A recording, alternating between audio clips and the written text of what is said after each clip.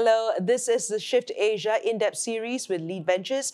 In line with 𝗪𝗗-𝗗𝗲𝗃 Accelerator for Women, we're featuring female entrepreneurs. We now head to Kuching to speak to Dr. Sharon Lee from MyScripts as well as MedWell. So, Dr. Sharon, you started a chain of pharmacies in Kuching called MedWell after returning from the US. You said there was a missing link with interprofessional collaboration, or IPC. So, what is IPC and how does that work? How it works usually is through a centralized software or centralized system, and some of these pharmacies and hospitals, their systems can connect. Right. So a patient's care, from prescriptions to like medical records to whatever, everything about their health gets connected. Right. From hospital level to the pharmacy level, and sometimes even dentists, dental clinics, right. If they're within the same, how do you call that, like a same system, right? Right.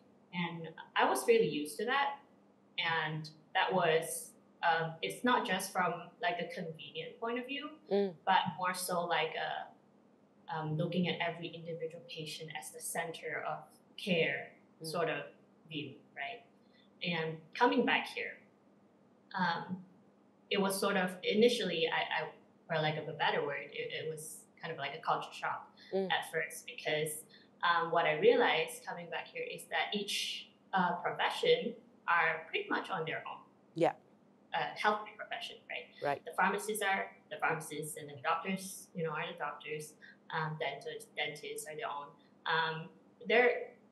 I like to call it like a disconnected healthcare system in Malaysia, because there's a lack of system or lack of a software or some sort of like communication tool between these healthcare professions for healthcare professionals, for us to communicate with each other effectively about patients' care.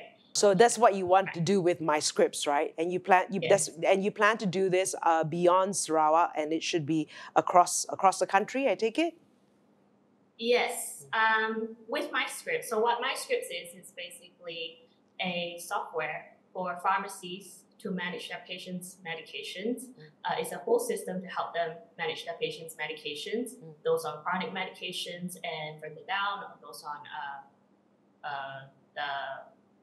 medications as well, short-term medications as well.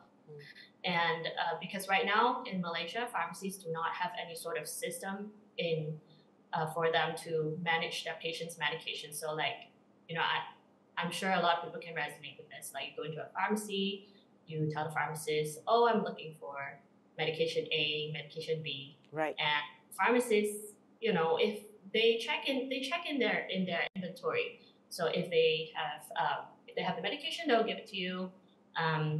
Or if they don't have it, they'll be like, oh, okay, I'll have to order this. So maybe it will be ready in 2 days, and you'll have to wait, right? Or you have to go to the next pharmacy and start looking for it.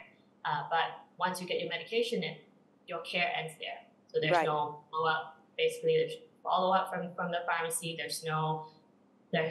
And it's all on you, on the patient themselves to keep track of their medications. And if you're on like high blood pressure medications, diabetes medications, like, you're the one that's keeping track of when my medication's gonna run out, how am I taking this. Some medications take 3 times a day, once a day, in the morning, at night, some before food, some after food. It gets really complicated for the layman. It's complicated for pharmacies to manage. Right. If someone's on like what we call polypharmacy, which is a lot of medications, especially elderlies, it's complicated, and it takes some time to manage, even for healthcare professionals, right? So it's a problem for the layman, for the lay people. Like, So what MyScripts plan to do is then you have a central point of information for both the patients and the medical professionals?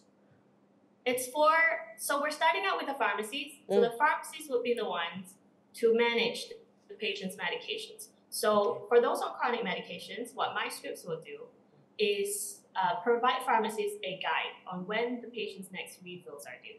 Right. So you have the view of all of the patients' refills, when they're due, all their medications, and we've got medication safety tools incorporated, such as drug interaction checker right within the system, and also automated label printing.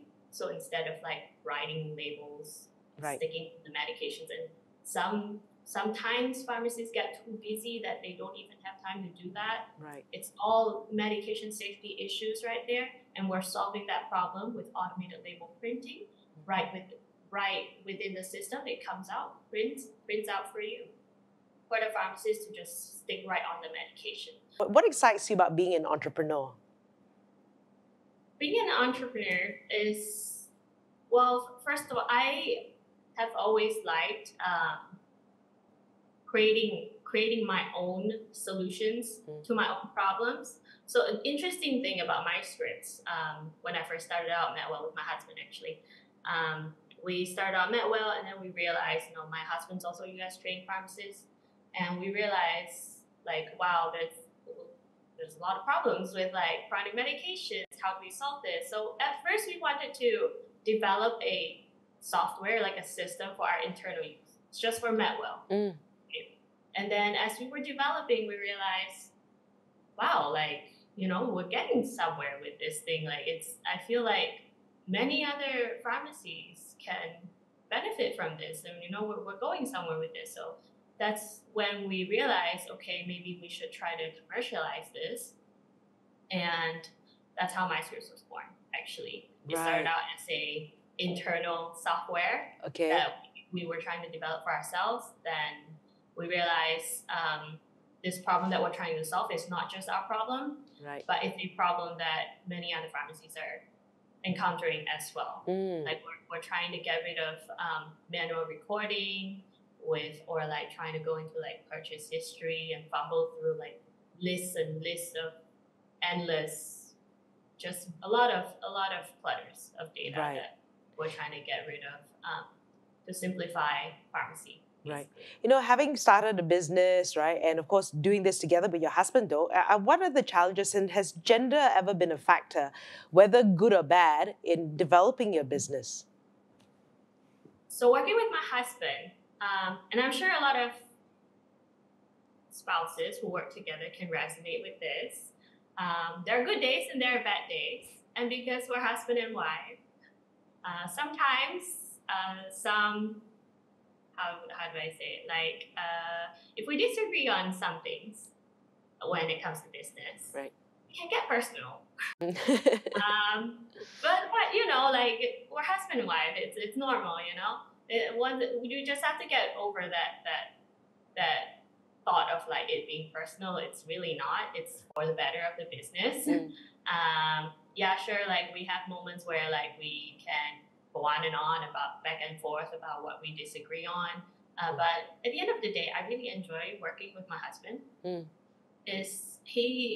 I feel like the way that he thinks and the way that he works, coming up with like big ideas, sort of fits with the way that I work. Because I'm more of a in-depth person, like more of like filling out the gaps kind of person. So we work well together, actually. And in terms of like gender roles, I think fortunately for myself, I haven't, and I hope I don't, I haven't run into any bad situations where my gender poses as a sort of like a negative thing. In my entrepreneurship. On the contrary, actually, I feel like as a woman, particularly as a mother now, as a young mother on top of that, I think that the people that I have run into in my entrepreneurship journey have been very helpful in understanding that as a mother of two littles, it's not easy, right? Running two businesses now, and then having to run full time at home as well with the two kids, and I'm sure all mothers can resonate with this. It's not easy. It's like 3 full-time jobs running at the same time. And with entrepreneurship, it's not like, you know, it's not a 9-to-5 kind of job where you know, you can just shut off once you get off of work. It goes on 24/7, right? Like just like your children. Like you think about, oh, whether my children are eating well, like are they how much milk are they drinking? Like, oh, I'm seeing this patch of rash on their skin. Like the little things like that. You think about that with your children. And it's the same with your business, right? Like that's the mindset of an entrepreneur. I feel like that that every entrepreneur should have. Like you're taking care of your business like your own child. So it's running in your mind 24/7, and I actually enjoy that. Right. Final question. Yeah. Enjoy. Okay, final question. Why would you encourage women to join an accelerator if they plan to start a business, or even if they're not, right? How do you think something like this can help them in their careers?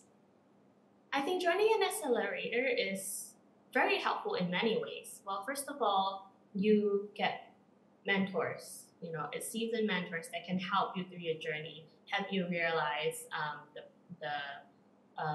perhaps the good points of your idea, or maybe try to nitpick your idea and like try to evolve your idea into something that's even better than what you already have now. And on top of that, through accelerator, you can network with, you know, with mentors first of all, and then maybe people within your industry that can be helpful in your entrepreneurship journey, and also with other entrepreneurs, you know, like people trying to go down this journey together. And I think networking is one of the most important things in life, even if you're not trying to start a business yourself. Right. Okay. So I think an accelerator program like the Alpha Startup would be very helpful. Whether, you know, not just for women, for men alike as well. Well, thanks for spending time speaking to us out in Kuching, although people think you're in San Francisco. I'm here with Dr. Sharon Lee from MyScripts and also MedWell. And of course, you've been watching The Shift, and this is our In-Depth With series.